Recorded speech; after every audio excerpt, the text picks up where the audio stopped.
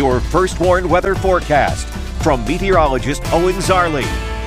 Good morning and welcome back. Our day is starting a little bit cooler, and it's continued to get cooler as we've gone through the morning, mainly because we had a cold front come through just about a half hour ago, dropping temperatures and increasing wind speeds as we see right now. 54 degrees in Rockford, 52 in Freeport, 54 in Savannah, and 50 in Galena to start the morning. We can see that cold front really picked up wind speeds all across the state line this morning as we're in that 10 to 15, even above that mile per hour range to start our morning. Those gusts could be getting up to 20 or 25 miles per hour out the door this morning. So just put a light jacket on for sure because temperatures are cool, especially with these gustier winds. We do see with that update that wind speeds may have died down just a little bit. Taking a look at the Poplar Grove Airport though, those clouds are starting to move off as that cold front continues to move to the south and east. So we'll see some more blue skies as we go throughout the day. As for today, we'll get up to a high of 60 degrees. We'll stay cool today compared to those 80 and 70 degree temperatures we've had the past couple of days.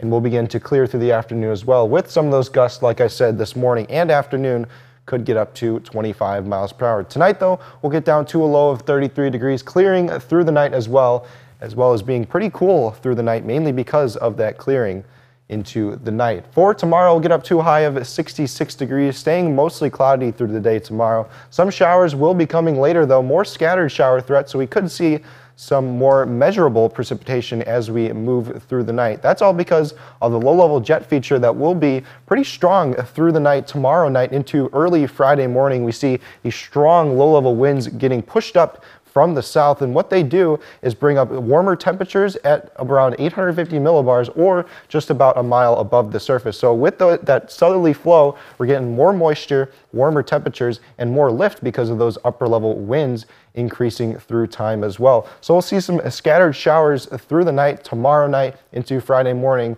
be sparked off because of this low-level jet feature. But as we move through the night into Friday morning, we see that we have another cold front that comes through, really wiping out that moisture.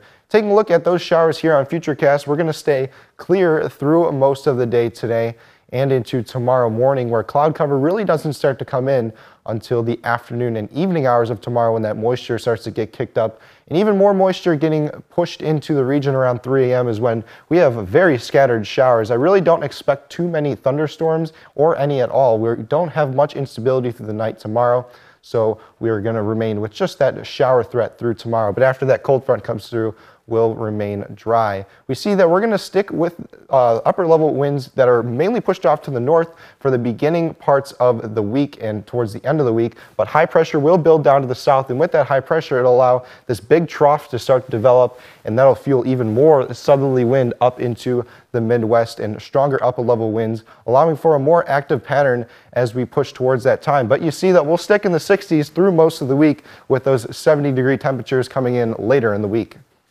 All right, thanks, Owen. Sports now.